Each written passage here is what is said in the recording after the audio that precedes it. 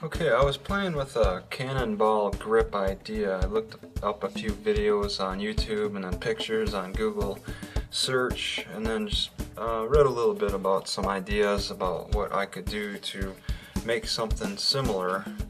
And they said that you could get your hands on softballs if you wanted to make it homemade. So I've got some used softballs here. I have some strap, and I wanted a long piece. Okay, I started out with a short piece that's just black, and I didn't feel it was long enough. So it goes from just where my hand is.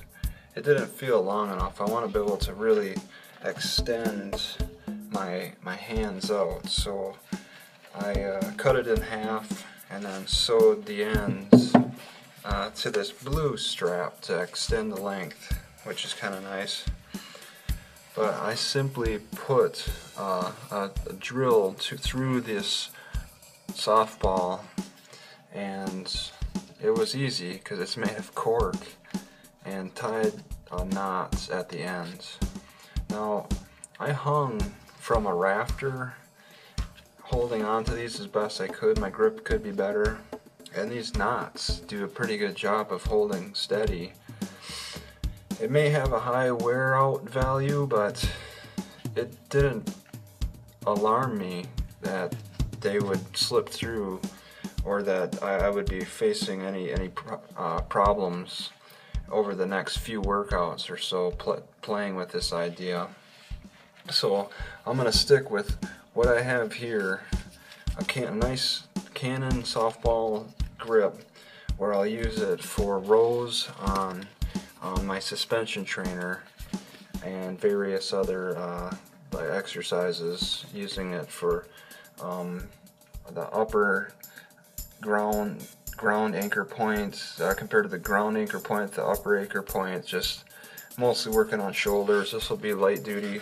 These straps are light duty, but yeah.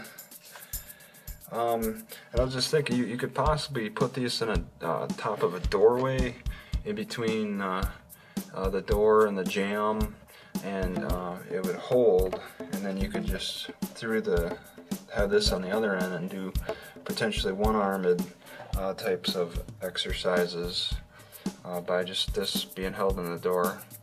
I thought that'd be a neat little idea, and I was just playing around with little ideas, like I could have the bottom under my foot, and you could do kind of some curls with this Cannonball idea. It's a different grip. I get a little bored, use both feet and just curl against it. I get a little bored of the handles, and this offers a unique grip for when you're doing rows, possibly push-ups or triceps. But it's just a different way of handling the